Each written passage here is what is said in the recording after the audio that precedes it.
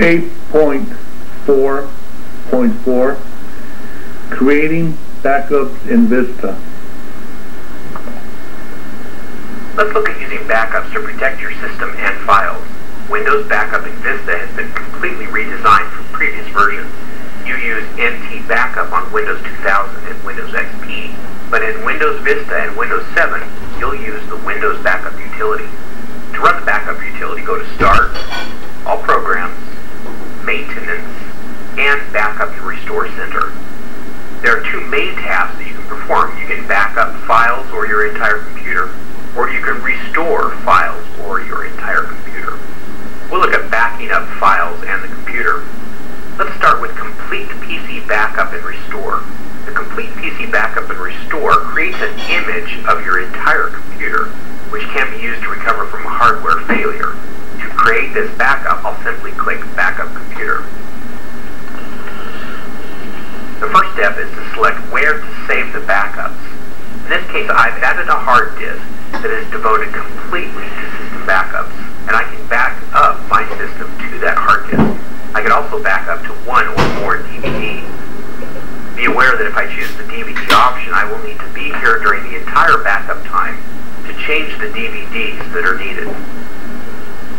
Although the title was Complete PC Backup, you actually have the option of including or excluding specific volumes within your backup.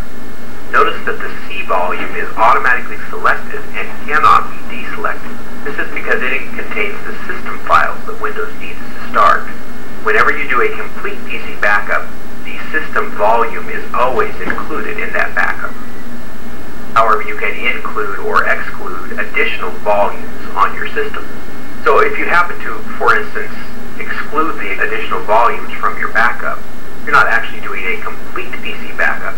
You're just doing a backup of the system volume. In this case, I'll just back up everything. And that's it. I will be backing up to the G drive, and I will be backing up data on all three volumes. And then we start the backup.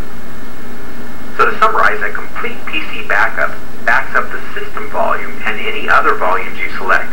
All data on the volumes you select will be backed up. You cannot selectively choose the type of data to back up or individual files. You can back up to a hard disk or a DVD. And be aware that you can only back up NTFS volumes. Volumes that are formatted with FAT32 or another file system will not be included in the complete PC backup. Okay, and the backup's completed successfully. If I go to my computer, I can go to the G drive, and I can actually see a folder with my Windows image backup. Inside this folder is the compressed files for this backup. Now let's look at using backup to back up files and folders. Again, I can use a hard drive for my backup, or the CD drive, or I can also back up to a network location.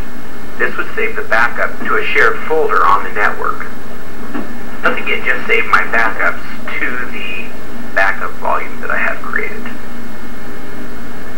And again, I select the volumes that I want to include within the backup. Notice the system volume is automatically selected and cannot be excluded from this backup. And I'll include all other volumes within the backup. When I do a file and folder backup, I can also choose the file types to back up. Notice some restrictions on the files that are backed up. Only files on NTFS disks can be backed up. System files, executable files, and temporary files will not be backed up. So in other words, only these types of files are being included in the backup. So even though I selected the system disk, the actual system files are not being backed up. Only the user files that are of these file types that exist on that system volume. Let's just back up pictures and documents. And we'll choose next. When I create a file backup, I'm actually scheduling a backup that will run on a periodic basis. For example, I can run the backup daily, weekly, or monthly.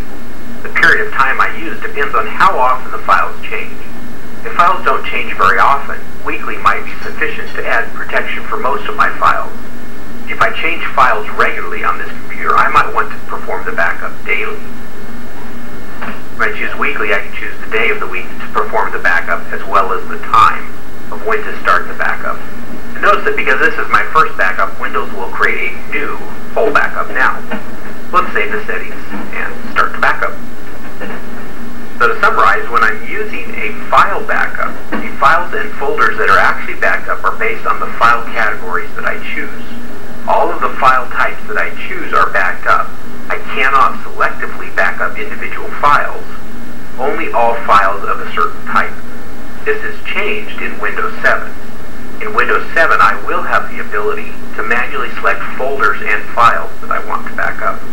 For a file backup, I can back up to CD or DVD, hard disk, or a network location. Remember that with a complete PC backup, I could not choose a network location. Only files on NTFS volumes are backed up, and the backup is scheduled. Additional backups will run at the scheduled time. And you should also be aware that additional backups only save the changes that have occurred since this original full backup.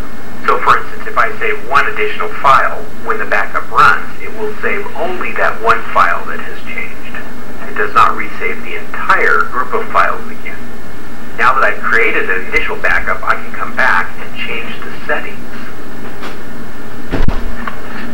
For example, changing the backup location, the volumes, the file types, as well as the schedule. I can turn off automatic backup, or I can also create an additional backup immediately. So that's using the backup utility in Windows Vista. The complete PC backup and restore backs up your entire system, all data on all volumes that you choose, whereas the file and folder backup backs up only the data that matches the file types that you select on the volumes that you select.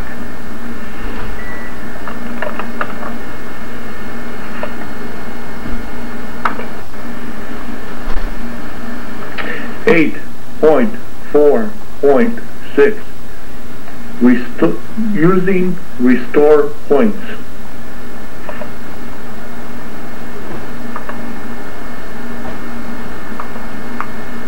In this demonstration, we'll look at using System Restore to recover your computer when you have problems. The first step to using System Restore is to create regular restore points before you experience a problem. To configure System Restore, let's go to the Start menu, I'll right-click Computer, and then choose Properties. And then from here on the left-hand side, I'll use the System Protection link. And this opens System Properties with the System Protection settings. As you can see, I currently have System Restore enabled for the C drive, and I have a recent restore point that was taken earlier. By default, System Restore is configured and enabled on the system drive, and it's configured to take periodic restore points on a regular schedule. You can use these restore points to restore your system to a previous point in time, or you can take a restore point immediately before you take actions that modify the configuration of your system.